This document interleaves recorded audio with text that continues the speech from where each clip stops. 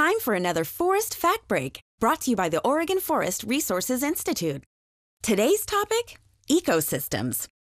What do you find inside a forest? Trees. What else? Bugs. Yeah, what else? Other trees?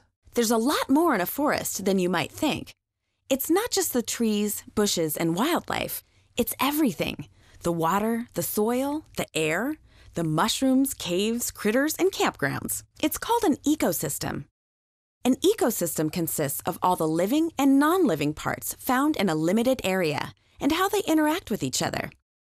Ecosystems are made up of 3 cycles: the energy cycle, the nutrient cycle, and the water cycle. These cycles make up a system that maintains a healthy environment for plants and animals within a particular area.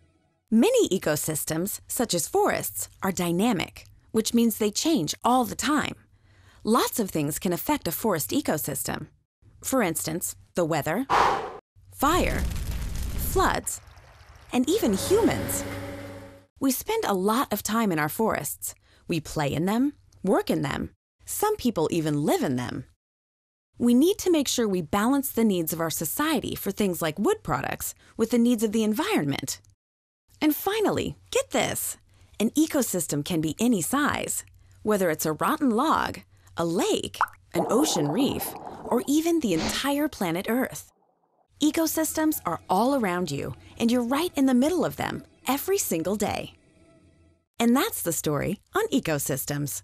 Check out more Forest Fact Breaks or visit OregonForest.org. Yay, forests!